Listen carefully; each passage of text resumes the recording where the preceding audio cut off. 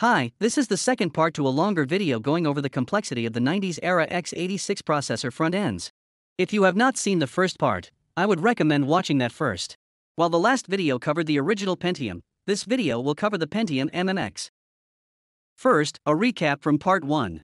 While the original Pentium introduced several advancements in front-end x86 architecture related to length decoding, it still had many issues. The first issue was related to the simple approximation for the dual instruction decoding. Since the instruction length for the U decoder can't be guaranteed beforehand, a heuristic approximation must be made, which was assuming that all U instructions were 1 byte in length.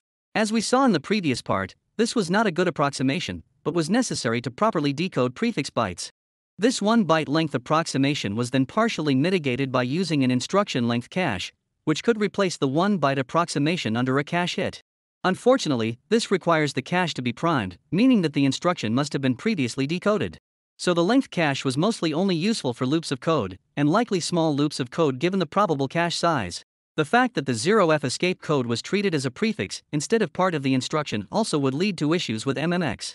The MMX instruction set extension introduced a set of single instruction multiple data, or SIMD, instructions. These allowed for a significant performance improvement in certain repetitive workloads, and was the precursor to the SSE and later AVX instructions.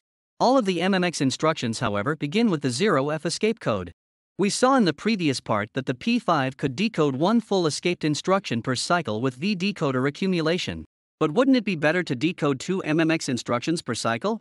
This means that 0f needs to be treated as part of the opcode somehow. There was also an issue with the length mod, 66 and 67 prefix bytes.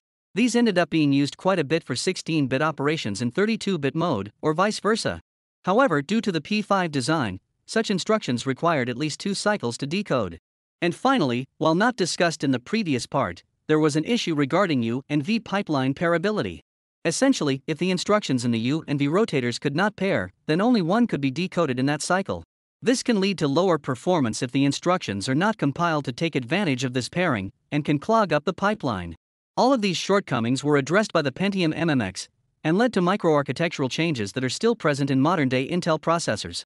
Instead of simply presenting the solution, let's do an exploration of possible solutions to better motivate the changes that were introduced in this processor revision.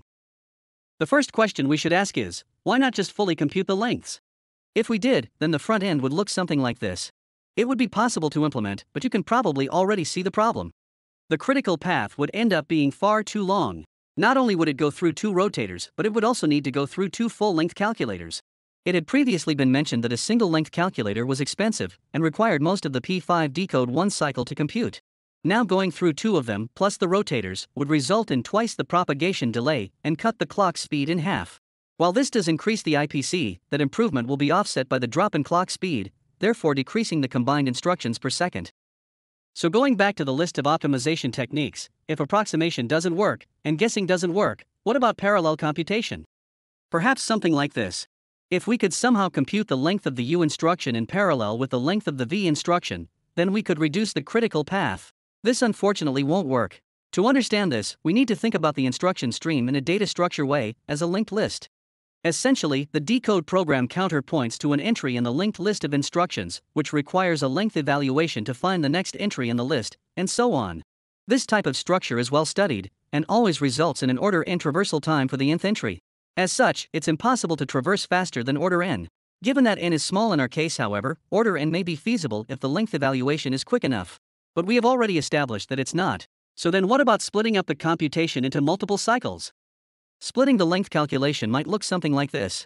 This way, we only need to do a single length calculation per cycle, at the exchange of taking more cycles to perform the computation. In other words, making the pipeline deeper. Doing so does have implications for branch delays and penalties. However, there is a bigger problem. The signal path going from the next decode program counter to the current program counter. One option is to connect the next decode PC to the decode PC, which would return to the previous critical path issue. This would essentially shift the critical path around, but still require that an instruction goes through 2 full-length decoders. Or another option is to register the next decode PC in the decode 2 stage, feeding it back to the decode PC in the following cycle. But this doesn't work either, since it requires the signal to travel backward in time as shown with the red arrow, essentially causing a pipeline hazard. The only solution to this problem, other than violating causality, is to introduce pipeline bubbles, which will automatically halve the throughput of the pipeline. So this method won't work either.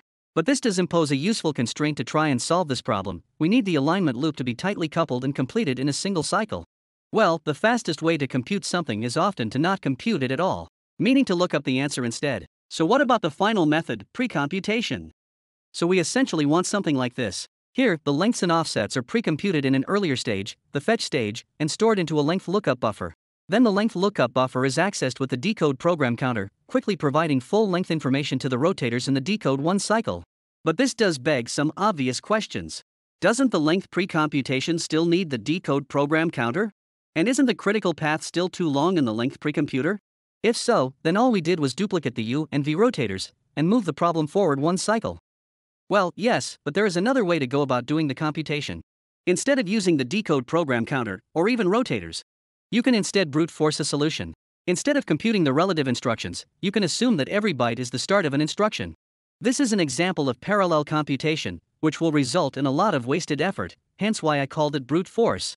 But if you assume that every byte is a possible instruction, then you make the length computation that was previously expensive into a simple buffer lookup. To do this, we are effectively pre-decoding the instructions to extract metadata about them before they enter the decoding stage. We had previously established, however, that doing a full-length decoding is not only expensive with path delay, but also expensive in terms of area. For a 32-byte cache interface, this would be prohibitively expensive in terms of resources. Luckily, we can make a few concessions. The first concession is to make the pre-decoders simpler. A full-length decoder is too expensive, so we can use the method of heuristic approximation to speed up the computation. But since we now have a full cycle to perform the computation, we can apply a better heuristic approximation than the 1-byte approximation used by the P5. Since it's an approximation, however, we still require full-length decoders in the decode 1 stage to double-check and correct any incorrect approximations. The worst-case scenario will essentially fall back to the performance of the P5, so this can only improve performance. The second concession is the obvious one: just reduce the cache interface width to reduce the number of required parallel pre-decoders. If the cache width is reduced to 16 bytes instead of 32, then the number required is halved. It should be noted that the actual implementation of these pre-decoders is not known. However, Intel does have several patents published around the time of the Pentium MMX, which describe various methods for doing this. Most of the methods are complicated and overly cryptic, relying heavily on logical evaluation.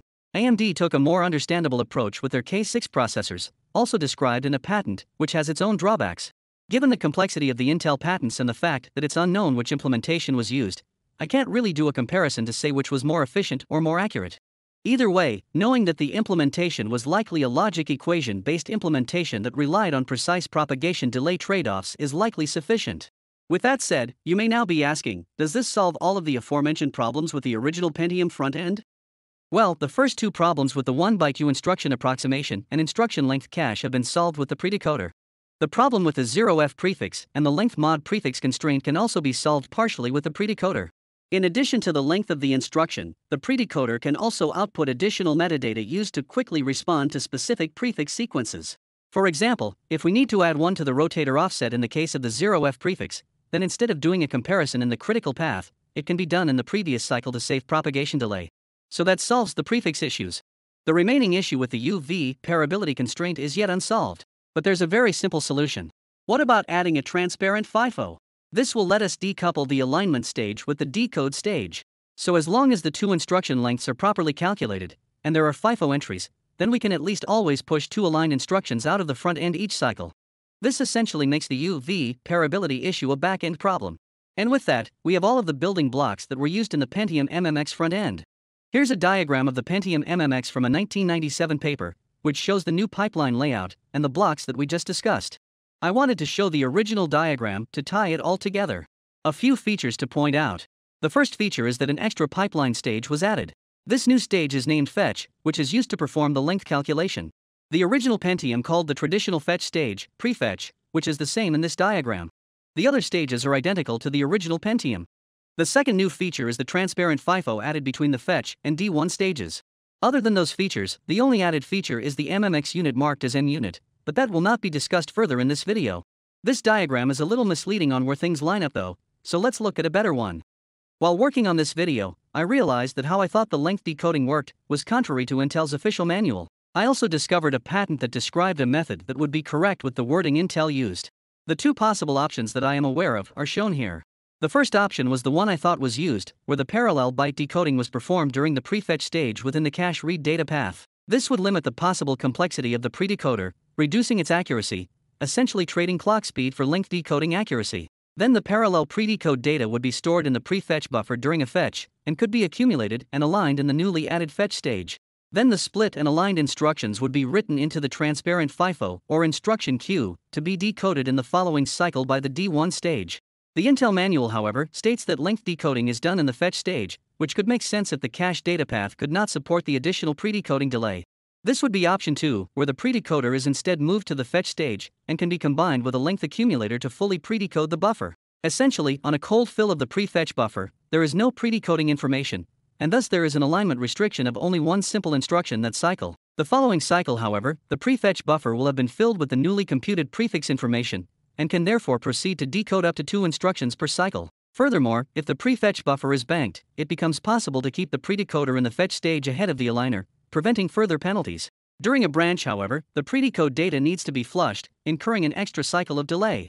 In both cases, prefixes are decoded and accumulated in the fetch stage before being written to the instruction queue FIFO.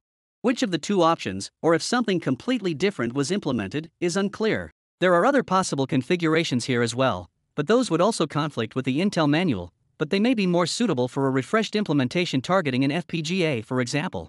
For simplicity, let's assume that option 1 was used, since you could move a few components around in option 1 to produce option 2, and I doubt option 2 would fit in a single diagram. As a reminder, this is the previous diagram of the original Pentium front end. Here, the length decoding, alignment, prefix accumulation, and pairing checks were tightly coupled in the decode 1 stage. And this is one of the options for what the Pentium MMX front end looked like. The new length control signals are shown in blue, mostly to make the diagram easier to read. The first thing to note is the change in instruction stages. Most of the circuitry that was in the decode 1 stage of the original Pentium has been placed in a new stage called fetch.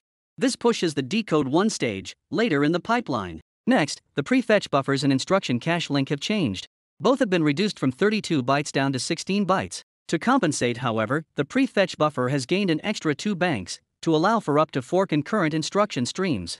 2 prefetch buffers make sense to mitigate branch misprediction, but the additional buffers are meant to provide the functionality of a branch target cache. This would be useful for near function calls, where the 4 buffers can act as a 4-level return stack. In practice, though, it's not clear if the performance improvement was significant, considering that no future x86 processor utilized this prefetch buffer ping-pong approach. An alternative use case, which might make more sense considering later architectures, is to treat the 4 buffers like 2 instruction stream buffers that each themselves are dual buffered. That isn't mentioned in any of the Intel manuals, but it would simplify the logic necessary for partial buffer updates. As previously stated, a series of parallel length predecoders is included between the instruction cache and the prefetch buffers. These were likely logic array based and applied a heuristic to accurately calculate the length of the most common instructions.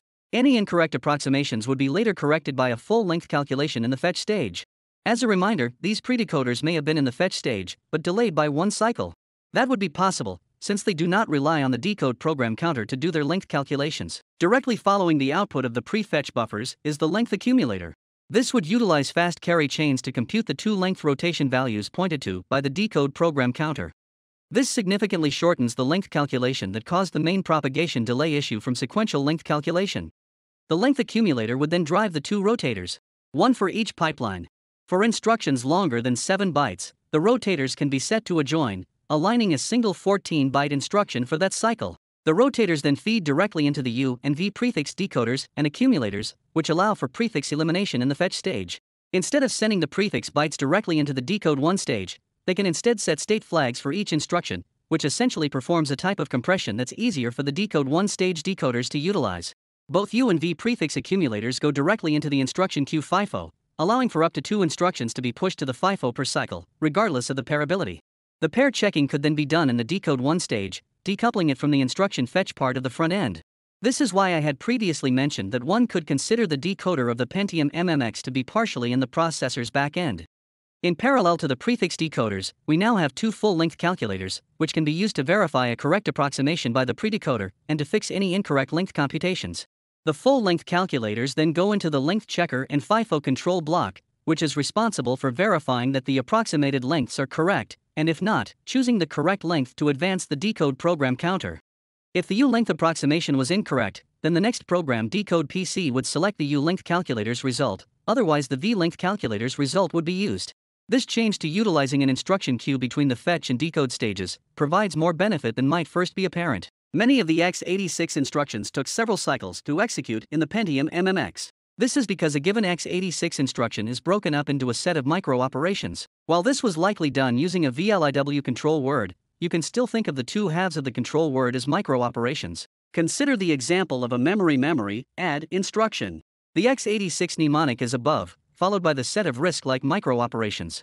The single x86 instruction translates into a load, ALU operation, and a store. Both the Pentium and Pentium MMX executed these micro-operations, and would therefore require 3 cycles to execute the given instruction. In other words, the execute and write-back stages would be occupied for 3 consecutive cycles. On the original Pentium, the front-end fetch would be stalled for 2 of those cycles since the back-end was still busy. This means not only could it not correct an incorrect length guess, it also couldn't spend the time accumulating prefixes. The Pentium MMX, on the other hand, due to the FIFO, could continue to align and accumulate prefixes while the back-end was busy, provided that there were sufficient FIFO entries available. This is even more significant, considering that prefix bytes do not take up FIFO entries with the Pentium MMX. Given that most x86 instructions do require more than 1 cycle to execute, using a FIFO to divide both sections could easily make up for simpler guesses made by the predecoder. If you think about it, this means that it really only needs to get the register instruction lengths right, since those are the only instructions that can take 1 cycle to execute, which greatly simplifies the predecoding logic necessary. Furthermore, the instruction queue FIFO had the added benefit of breaking up the stall domains. As anyone who has ever implemented a processor in hardware and analyzed the critical paths knows, the stall signal tends to be the biggest offender for propagation delay. This is because the entire pipeline needs to stall if any one point requires additional cycles. The result being that the stall of every stage depends on the stall condition logic of every other stage, combined. A common solution to this problem is to introduce skid buffers. These allow you to decouple the stall logic to act in the following cycle, and thus reduces the critical path. The FIFO here acts as an active skid buffer as opposed to a reactionary one.